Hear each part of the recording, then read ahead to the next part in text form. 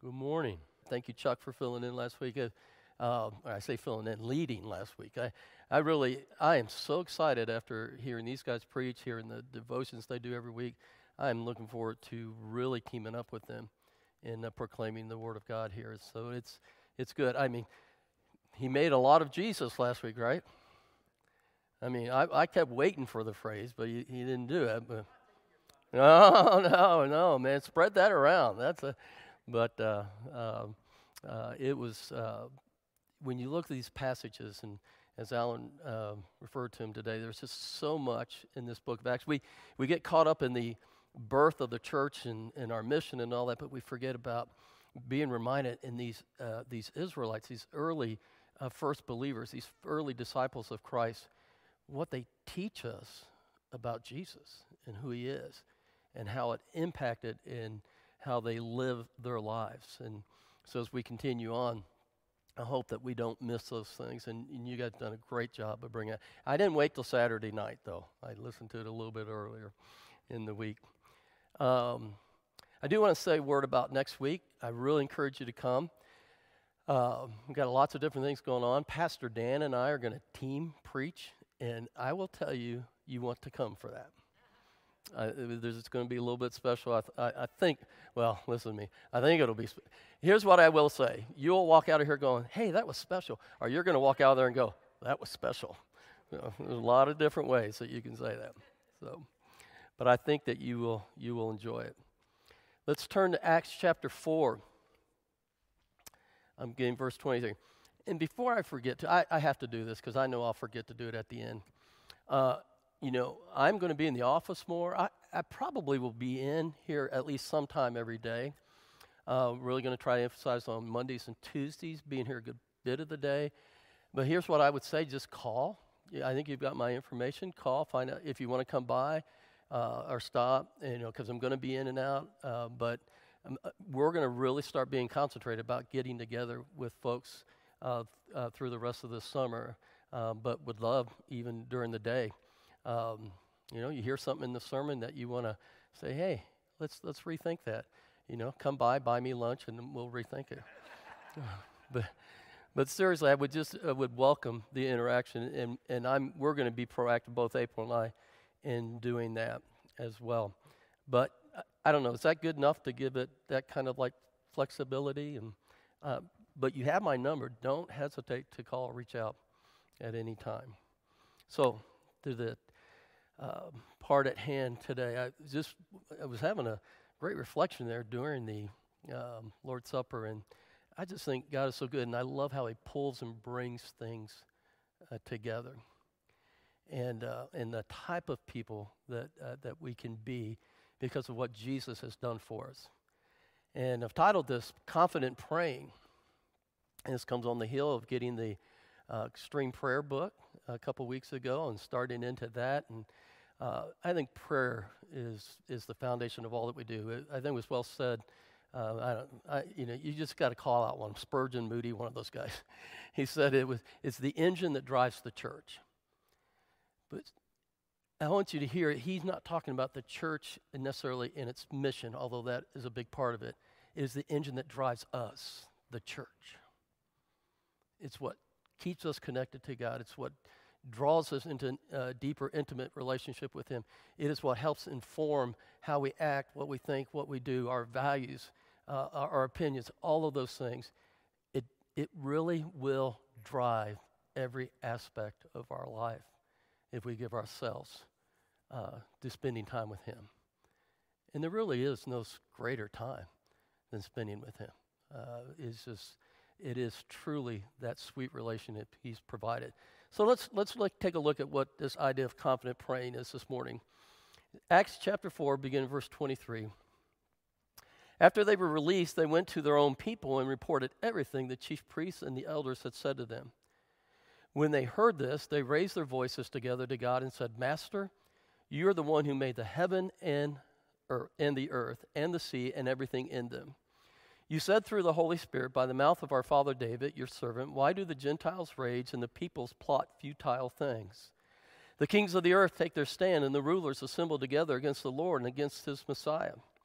For in fact, in this city, both Herod and Pontius Pilate and the Gentiles and the people of Israel assembled together against your holy servant Jesus, whom you anointed, to do whatever your hand and your will had predestined to take place. And now, Lord, consider their threats and grant that your servants may speak your word with all boldness, while you stretch out your hand for healing and signs and wonders and perform through the name of your holy servant Jesus. When they had prayed, the place where they were assembled was shaken, and they were all filled with the Holy Spirit and began to speak the word of God boldly. Father, I pray that you'll bless the reading of your word. I pray that you'll bless the preaching of your word. I pray that we will have surrendered hearts to hear what your Spirit has to say to us. Lord, give us the surrendered hearts, the submission to receive it in our hearts, and then, Father, give us the courage and the confidence to go live it out boldly as these early disciples taught us to do. In Jesus' name I pray. Amen. You know, last week we're at this point in the scripture because the disciples are still going about their daily lives. They're going to the temple, they're praying, they're sharing the word of God, they're healing people, and it's starting to create a conflict within the established church of that day, which would have been the leaders of Israel. And they were feeling threatened by this because, well, I don't know about you, but 3,000 people join your new church in one day. It tends to get the attention of some. And so these religious leaders bring Peter and John in, and I'm not going to re-preach Chuck's message. I mean, no, I don't think I should. In fact, I would horribly mess it up, I'm sure. But I just want to say that what they did was they brought them in, and they thought as if they could do this. Tell them, don't do it anymore. Don't do it anymore. Now, they understood the threats behind that and what would come. I mean, they just witnessed, prior to this, these same leaders having Jesus put to death. What Alan read to us this morning. And so I know that there was this part in them, but they stood firm, they stood bold, and they said, we can't help ourselves. Do to us what you will, but our faith is in somebody greater, and we have to tell about Jesus. Do you ever get like that? We just have to tell somebody about it. Where we really experience is when we have things in our lives that happen that we know only God has done, and we can't wait. I remember when I was an early believer. I'm reading my Bible, man. I'm eating it up. I'm just taking it in. I got somebody discipling me, and I'm showing up at church. I was that annoying guy that would show up at church, and I would go to seasoned elders and leaders and say, did you know what it says in here? And they would all go, oh, that's sweet. He's reading the Bible, he's growing, he's learning, And then part of me thought, why aren't they as excited about this as I am? And I pray to God that we never lose that enthusiasm about reading about the things that God has done, our experiencing, our seeing God at work in our lives. May it always excite us, and may we always get excited when others come and tell us about what he's doing as well. Let's not lose that passion. Let's not let it just become a part of who we are, but let it really be lived out. Because what happens is we go, oh, yeah, I've heard it. Yeah, I know that, and it becomes almost rote and mundane, and we forget the life. These are the living words of God, and he's alive and living in our lives and wanting to do great things. And so for them to say we can't help ourselves, I pray that that's what we would become like. We can't help ourselves. When we have the opportunity, we can't make ourselves. I put this down. I said, what a difference Pentecost makes, right? Actually, I was trying to do a play on that. What a difference a day makes, what a difference a Pentecost makes is what I was going to say. And it is true.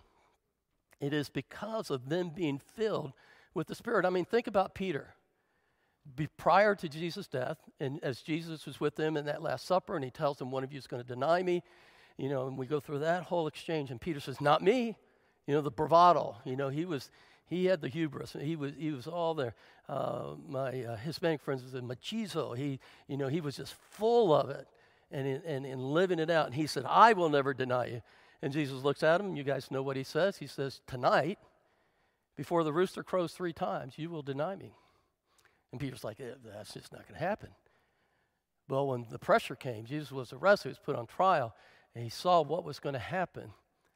Peter did indeed flip his behavior. He went from this big, bravado kind of person to someone who was fearful and shaken.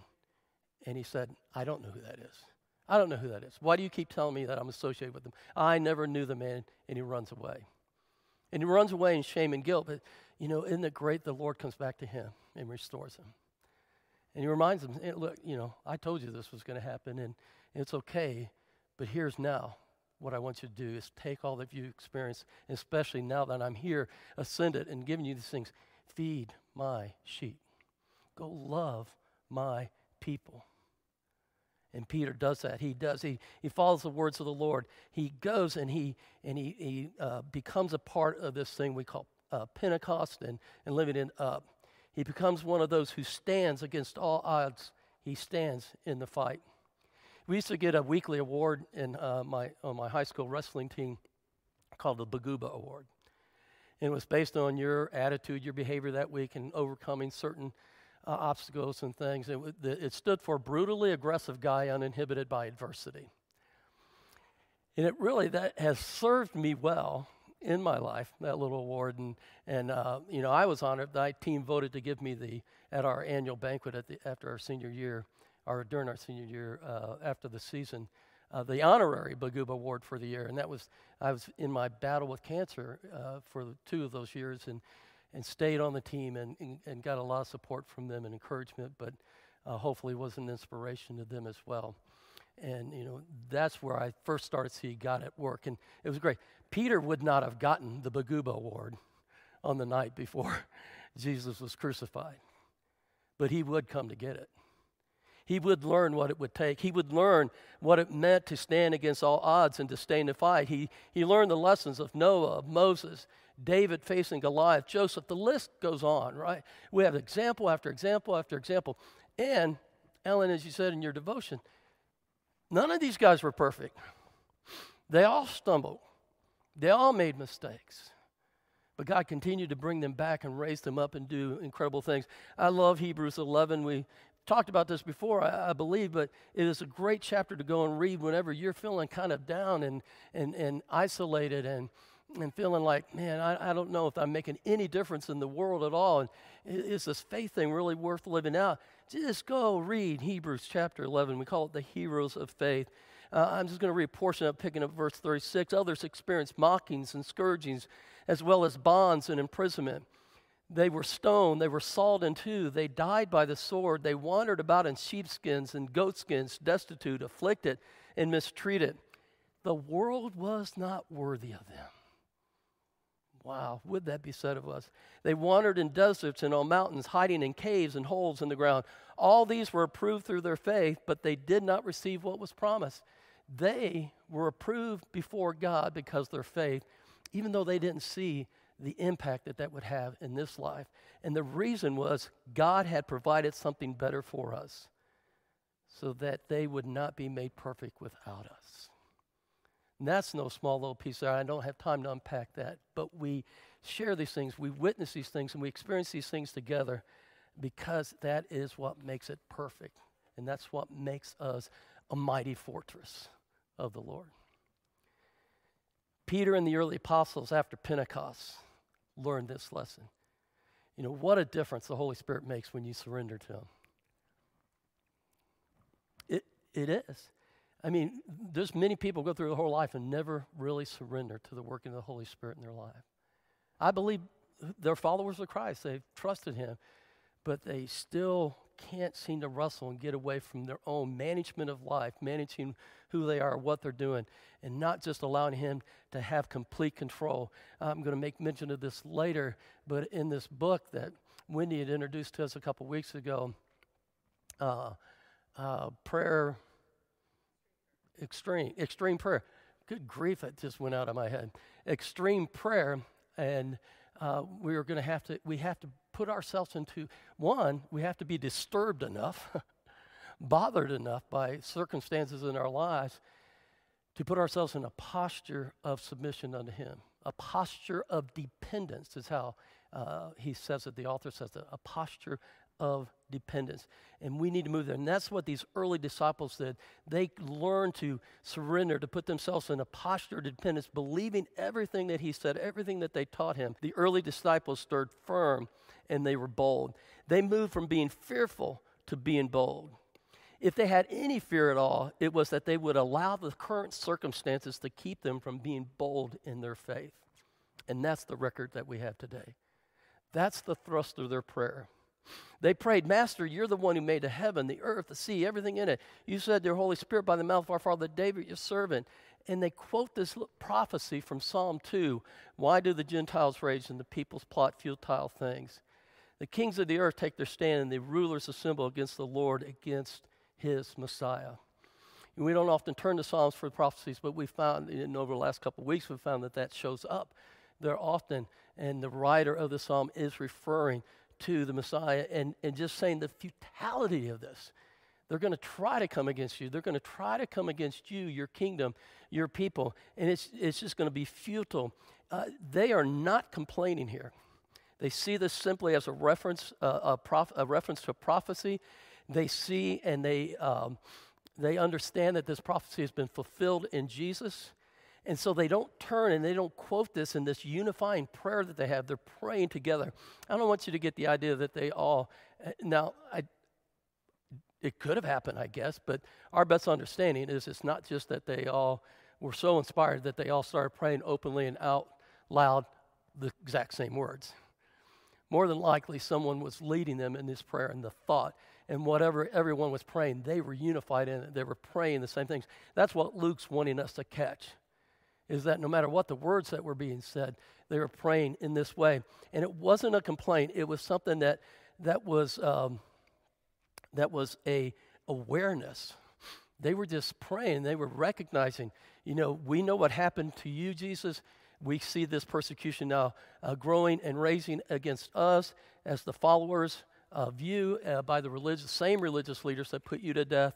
And so their prayer is simply saying, you told us there would be days like this. I'm sorry I couldn't let my old rock and roll get away completely. But you told us there'd be days like this. You told us that would be persecution. In fact, if we're going to follow Christ, he says we have to suffer in his persecution. So they weren't complaining about it. They were acknowledging it. They were letting Jesus know. They were letting God know, we get it. We understand. They were not complaining, but they were voicing their belief and their trust in who Jesus is. They acknowledged the fulfilled prophecy, stating that, in fact, in the city, both Herod and Pontius Pilate, with the Gentiles and the people of Israel assembled together against your holy servant Jesus, whom you appointed to do whatever your hand and you had predestined to take place. I wish I wouldn't have reread that. That would sound like a jumbled word salad there. Let me just say what they were saying is, hey, we know. We take that prophecy. We heard what David wrote in that psalm, and we know that it refers to the Messiah, and we know that Messiah is you, Jesus, and we've seen it played out. That these people, your own rejected you. The Gentiles even came, and they were part of that. They were all part of this plan to put you to death. But we recognized it wasn't their plan. It was his plan. God, you predestined this. We know that you planned for Jesus to go through this. I think that they were acknowledging, so we know that you have this plan for us to go through it. And the things that we're going to suffer, the things that we're going to experience, the places we're going to go. And I don't think it would be a stretch at all to say they were praying the way Jesus taught them to pray. When you think about that beginning, where they say, Master, you're the one who made heaven, earth, everything in it. They acknowledge this. Jesus taught us to pray, our Father in heaven. Your name be honored as holy. Your kingdom come. Your will be done on earth as it is in heaven. Give us today our daily bread. Forgive us our debts as we also forgive our debtors. Do not bring us into temptation, but deliver us from the evil one. Your will be done. Your will be done as you have decided for it to be.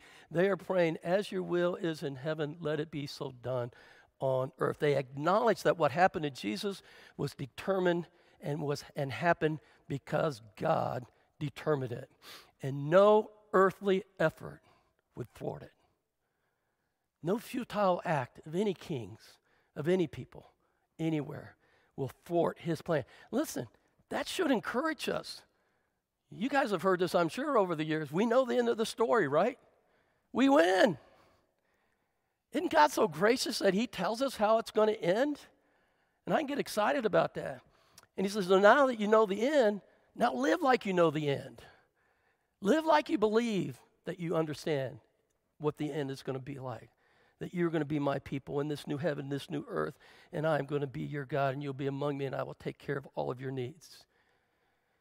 They acknowledged that what happened to Jesus was determined because God determined it to happen to him. But they pray this, do not bring us into temptation, but deliver us from the evil one. I believe this is the crux of their unified prayer in Acts 4. Because they come to this, they say, now, Lord. They start to give their requests. They've acknowledged, they've had an awareness, they know the situation, they know what's taking place, but they come and they say, Lord, consider their threats and grant your servants may speak with all boldness while you stretch out your hand for healing and signs and wonders and perform through the name of your holy servant Jesus. We had some friends of ours over Friday night, and we were playing cards. Are we allowed to play cards? I guess I should have asked that question. And we were playing cards, and we were playing Phase 10, if any of you know that. And this friend of mine, he's a Presbyterian pastor in Napoleon, and he skipped me. And he goes, yeah, I got to do it to you, brother. I go, no, you don't. And I said, are you familiar with the word precatory? You guys know what precatory prayers are? These are the prayers of the psalmist praying against the enemies, you know, and I oftentimes will do that. Whenever Ohio State plays Michigan, I'm praying a lot of precatory prayers against that state up north. But we use that term and we have a lot of fun with it. And we think if we're not careful, this is what's happening here. But it's not. Very much like when Peter shared with the various times that he stood up and spoke to the crowds and saying, hey, this is what you've done. But I'm not just saying this to bring shame and guilt on you. What I'm doing is sharing this so that you understand who Jesus is, and that despite that you did this to him, he welcomed you in. He wants you to become a part of the body of Christ. And that's what these disciples are praying now. They're saying, hey, Lord, consider their threats. They don't say, get rid of the threats. They say, consider the threats. Grant us, your servants, to be able to stand firm in this, to be bold in this, not to give in to the persecution that they are now facing, and they know it's going to grow, and they're going to face even more. They know what is coming. But they have witnessed the work and miracles of Jesus. They have witnessed his death, his burial, his resurrection. They've experienced the giving of the promise of the helper sent from Jesus, the Holy Spirit. They have witnessed the continuing work of Jesus after his ascension by the Holy Spirit. Isn't that exciting? They got to see it. We still see it today in the work of the Holy Spirit through the early disciples. And the early disciples did not want to lose what they were witnessing and experiencing. They didn't want to lose it. You remember when you first gave your life to Christ? I mean, I was 17 years old. I was radically changed. And I knew that I did not ever want to lose that. Now, we have ups and downs. And we go through some valleys and we go through some desert times. But the one we always return to is Christ. And that's where we find. And we should want to grow in that. We should want to grow in seeing God work and move in our lives and the lives around us, in our communities, in our certainly here within this congregation, but then in the places where we live, we work, where we recreate. We want to see God move. The key for these early disciples, for them to stay connected and submitted to Jesus despite any persecution, is from Greg Pruitt. If I looked a little further in my notes, I'd have remembered all of it. He states in the introduction in his book, Extreme Prayer, that we need to learn to pray from a posture of dependence.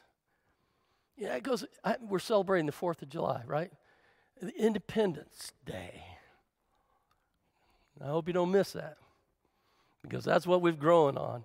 And that's what we've grown to become, is very independent. And it's all about who? Me.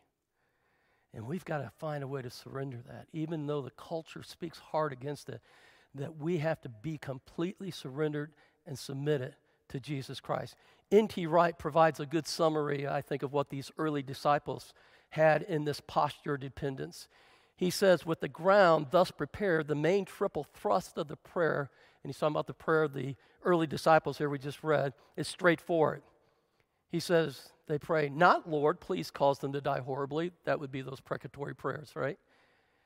Or please stop being so unpleasant. Not, Lord, let this persecution stop, which I found interesting because I know people, and I have many conversations with those in persecuted areas where we start to pray for the persecution they end. They say, no, don't do that. We're afraid that if we don't have that persecution, it will cause us to be further moved from the Lord. And so for them to be strong in these places, in places that we're not even allowed to mention the names of the missionaries there, we pray that they just stand firm and bold and stay connected to the Father. He goes on to say, N.T. Wright, please convert the authorities so that your work can go forward. They didn't pray that. Now, would they have wanted that? That's what they're doing. That's why they're doing it. And so we need to continue to pray for it. But that wasn't their thrust. Rather, their thrust was quite simply, now, Lord, look on their threats and let us go on speaking boldly, and will you please continue to work powerfully? This is what the early disciples were praying. Not that any of this would go away, not that these people would die, not that horrible things would happen. They were praying that they would stand firm and they would continue to be bold in their faith, no matter what. And some of these people are the people we read about in Hebrews 11 and the things that they experienced. It goes on to say, when they had prayed, the place where they assembled was shaken, and they were all filled with the Holy Spirit and began to speak the word of God boldly. This is not a second Pentecost. I mean, the Spirit's already come. But there was this recognition that the Spirit was there. And God gave them a sign of their prayers being answered. He shook the place. He shook the place. When we pray in a posture of dependence, we need to expect God to move. We may not have a building shaking event, but let's say we did. If we're praying that way and unified and know, we would know that the building is shaking because the Lord is the one shaking it. That's the kind of faith and trust that gets built in us. I think of an old story. I'm sure you guys have heard this over the years, but it's told. Who knows if it's true or not, but you know, the parable is the parable, right? It was about a church in the region where they were living was having a drought. It was starting to become severe, affecting the farmers' crops, everything, everybody's livelihood. So they said, Pastor, we need to have a prayer meeting. We need to pray for this drought to end. We need to pray that God would send rain. And so they set a time. They all showed up at the church, and they came in, and the pastor stood up before him. He says, well, we just need to go home. They were like, no, we're here to pray for the drought to end. He says, there's no sense in us praying if you're not going to believe in your prayers. If you're not going to believe in what God can do in this, there's no need for us to pray. We just want you to go home. The stunned parishioners looked at him, what are you talking about? That's why we're here. That's why we ask you to do this. We want to pray. He said, but none of you brought an umbrella. Silly story, right? But with a very poignant teaching for us. We need to pray expectantly. Now, that's not to say that whatever we pray for, because we could have prayed for rain, it might not have still got rain. But what we're going to do is learn that we're going to pray, not my will, but yours be done on earth as it is in heaven. We're praying, I like those two words, but God. And I also like these two words, so that your will be done on earth as it is in heaven. We can pray and we can have the confidence that even though the prayers don't get answered the way that we want them answered, we will have the assurance that when we pray, we can stand firm and bold, knowing that because of our posture of belief, because of our trust, because of our surrender, and our dependence in and on Jesus, it will result in the will of God being carried out on earth as He has established it in heaven. And what that will do is give us the confidence to go on and face whatever adversity comes our way. We become bakubas, brutally aggressive Christians, uninhibited by adversities. I see a t-shirt coming. Bakubas. Wright gives us this challenge. He says the church needs to learn in every generation what it means to pray with confidence. We do not go looking for persecution, but when it comes in whatever form, it certainly concentrates the mind, sends us back to the Scriptures, and it casts us on God's mercy and power. The church needs again and again that sense of God's powerful presence, shaking us up, blowing away the cobwebs, filling us with the Spirit, and giving us that same boldness. And I would just say today, the challenge for us, may we be a church who prays in confidence that results in us standing firm and living boldly for Jesus. Father, we thank you for your word. Father, we thank you for the truth of it. Lord, I just pray that your scripture will inspire us, that it will change us, that it will move us, and it will help us to be people who are faithful even in the face of the greatest adversities of life. Lord, may we live lives that are truly an honor and blessing unto you. May we be a church, Father, that when we meet, we do sense and feel that shaking because of the Spirit that is present among us. And Lord, that carries us then to go and be your ambassadors in this world. We pray these things in Jesus' name. Amen.